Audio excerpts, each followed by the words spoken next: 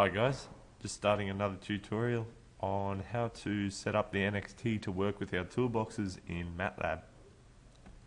To begin with, this is the folder. You can see has the two toolboxes in them, the RWTH Mindstorms NXT toolbox and Peter's RVC toolbox.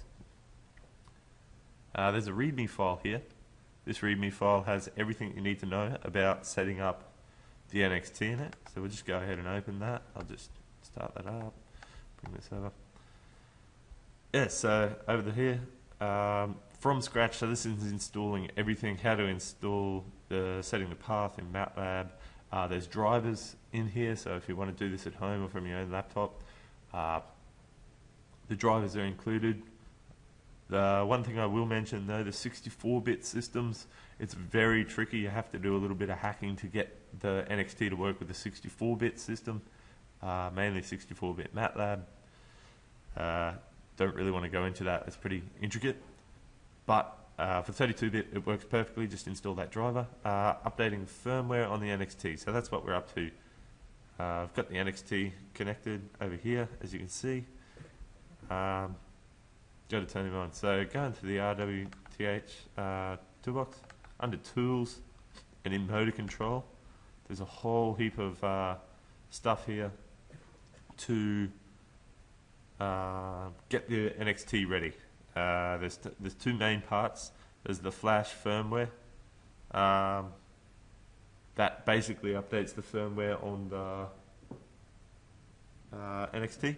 And there's the compile transfer motor control to NXT. That's the important one. That's the goal. We want to get that onto the NXT. That allows us to take control of the motors from MATLAB. So that's it. The rest of the stuff in here is very important. Don't delete any of it. Some of these programs make everything run for us. So these are just batch files. You double click on them. Hang on, we'll just make sure our NXT is turned on. There we go.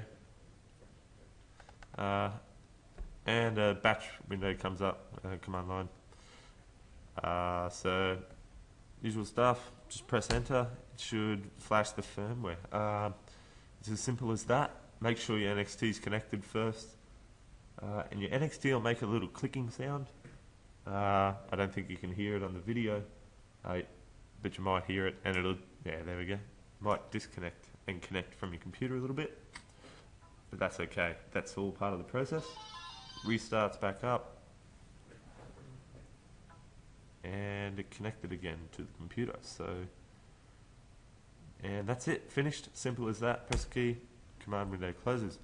Secondly, we want to transfer this file here onto the NXT. Oh no, sorry, it's this one here, same thing. Compile and transfer to NXT. It should come up like that. If some warnings come up, that means some of the files are missing out of the folder. Probably want to re-download this and try installing again, but everything should be set. Press any key to continue. Compiling and downloading. Goes to the robot. Script is finished. Press any key to continue. Beautiful. Lastly, just to check that it's working, show you guys that it's working, we'll go into MATLAB over here. And we'll go to the toolbox destination folder. It's on the desktop. The toolbox. And there's a demos folder in here. Simple play tone. Open it up. Opens up MATLAB over here. This is just a simple little test. Press F5, or it's under. I can't remember how to start it. I've always pressed F5. Yeah, so run example that guy, or just press F5. There you go. Makes a noise. Simple as that. It's getting the NXT to talk to MATLAB. Alright, that concludes the tutorial.